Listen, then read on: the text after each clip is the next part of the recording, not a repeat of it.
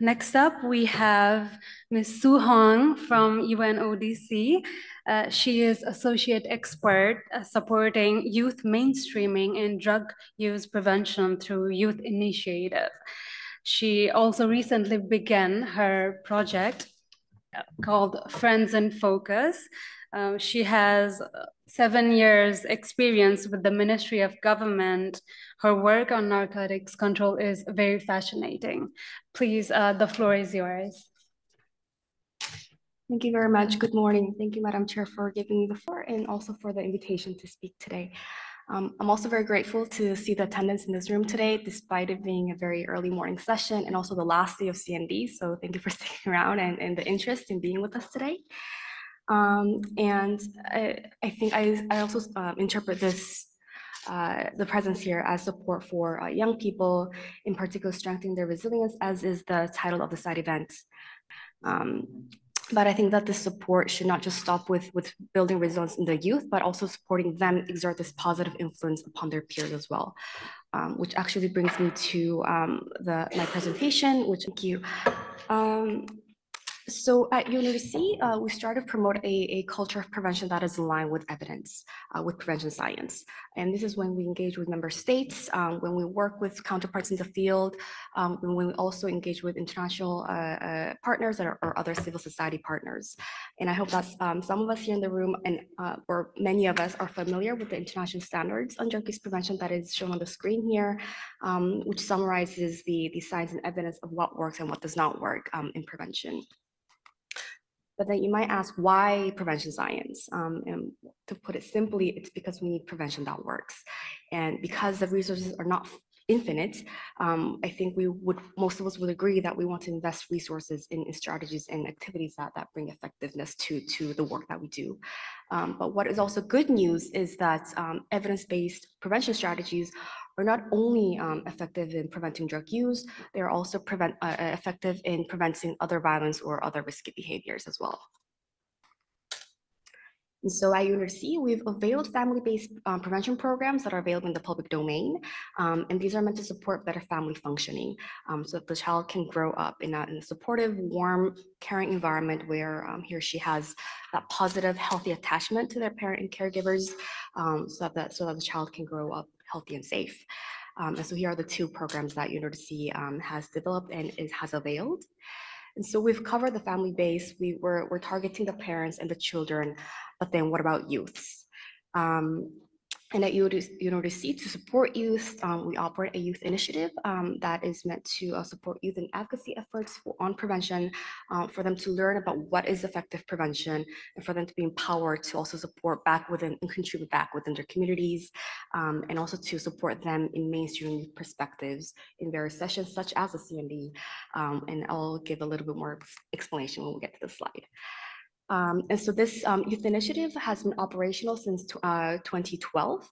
It was initiated as a platform for youth to share their experiences, their ideas, their creativities, and to also get support for their own prevention activities as well. And so there are two main tracks where we try to support youth. The first is the Youth Forum, and the second is the DAPC Grants Program. And with the Youth Forum, we actually just held it last week on the sidelines of CND, but the Youth Forum aims to connect, engage, and empower young people within the field of drug prevention so that they can better protect the health of themselves, but also their peers. And so we try to support youth in learning and understanding about what is effective evidence-based prevention. And also we hope that it connects them with other young people from other parts of the world who are active, who are interested in prevention work, so that they can become their own support networks and resources as well. And also through the Youth Forum, the youth have the opportunity to bring their voices to the global policymaking arena through the drafting of a joint statement that they make together and is delivered during the plenary of CND. And then just to quickly say that the second track that we have is a grants program, which is a mechanism that can directly fund youth-centered prevention projects in low and middle income countries. But then we were thinking, because it had become that we had reached that sort of 10-year mark with the youth initiative, and we were thinking of how can we better support youth in being beyond, advocates of prevention messaging. How can we provide more perhaps practical resources and tools for them to be active and engaged? And so that actually brings us to where we are now, where we are developing this new peer-to-peer program for youth so that they can become also leaders within prevention efforts in their communities.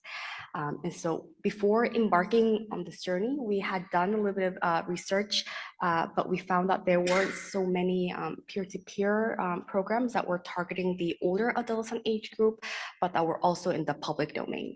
And so we decided to develop, UNODC decided to develop this peer-to-peer prevention program that is youth-focused in the hopes that it would provide the opportunity and also the tool for youth to be more easily and more actively engaged in prevention efforts within their homes.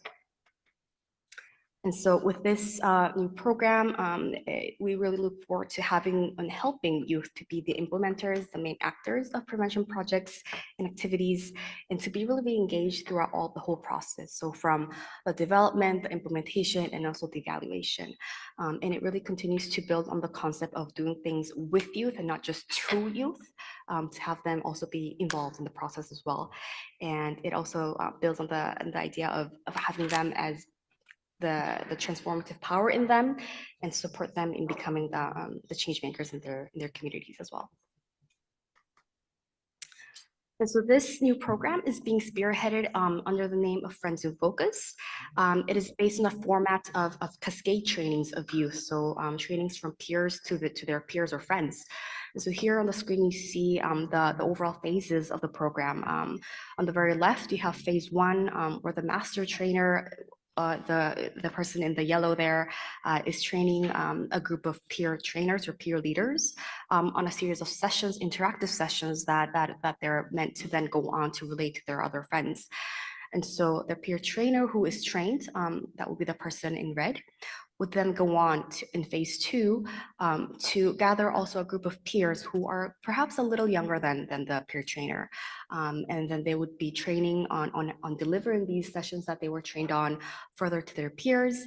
And then it is our hope that through the last phase, that the trained peers then go on to talk to their friends, within their networks, perhaps in informal settings, to further disseminate the prevention messaging and the aha moments and the things that resonated with them through the trainings.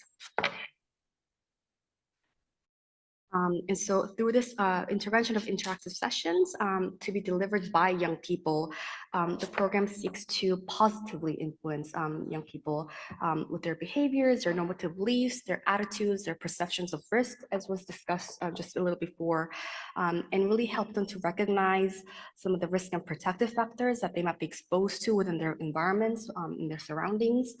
Also learn how to critically think about and reflect about the information that they're exposed to from the media.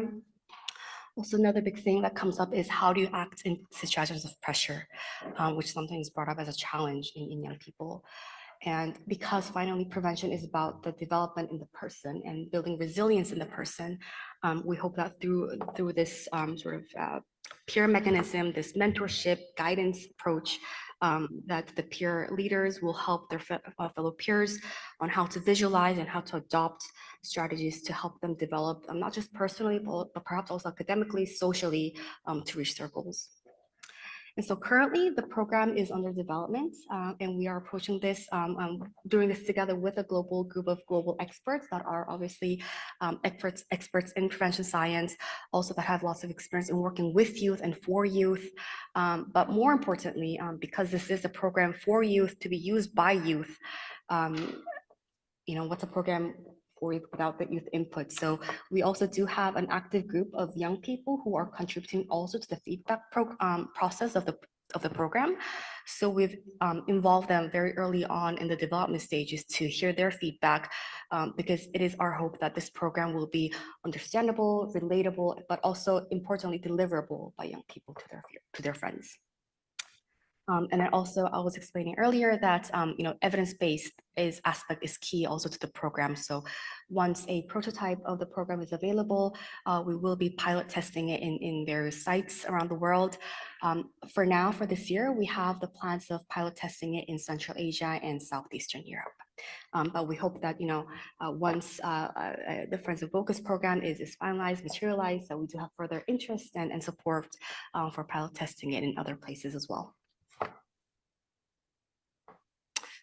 So with Friends of Focus, we hope that it will be a tool that is helpful for young people who are looking for ways to be active in prevention, in helping their friends, their peers, by availing this evidence-based peer-to-peer package for them that is meant to have a multiplier effect within schools and their communities.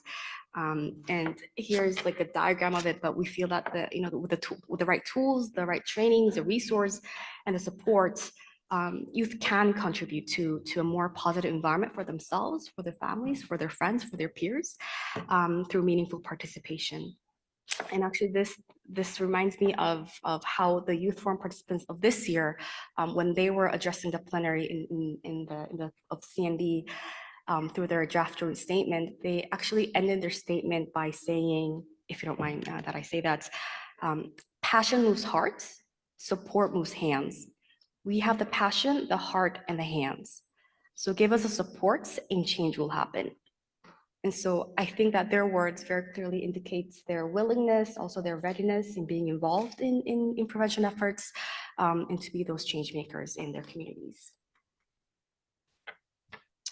And so just to close out my presentation, I think the main takeaways would be that prevention works, evidence-based prevention that is, and that youth do have a role to play in prevention, just besides being just the end receivers of a program. They can also be taking part and contributing to the process, to the implementation as well. And for that, it's very important to work together. And here on the right, you have the QR code for the new website of Friends in Focus, which is very, very new. We just had it up in time for CND that I'm very glad about, but you will find more information there if you're interested in learning more about this program. But that would be it from me. Thank you very much for your attention.